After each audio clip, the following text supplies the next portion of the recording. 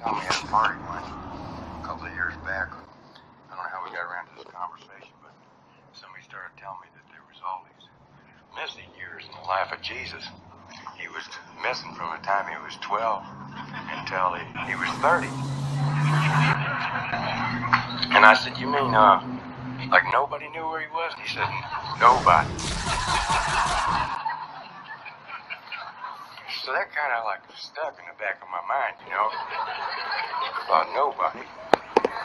One of the most influential and controversial figures in the history of mankind. Nobody knows where he was for 18 years. I snuck away on a fishing trip once with this waitress.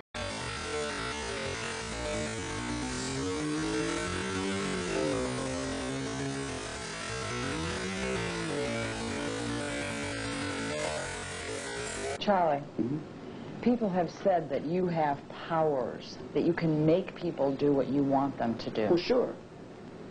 Sure. That's true? Why, certainly. How so? By making them do what I want them to do. How do you do it? Like these two guys here with that stick. He has power with that stick to make me do what he tells me to do. So what's your stick?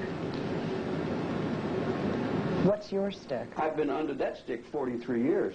How do you make people do what you want them to do? I just turn that around and give it back to you.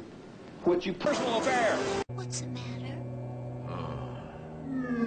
Welcome to the adventures of Tom Sawyer. Am I already famous? Don't you care about nothing else, you lummox? Fame is a vapor. The only earthly certainty is oblivion. Welcome to the mysterious stranger. The evil that men should turn their brothers into beasts of burden. When Jesus asks in one of the exorcisms, "Who are you?"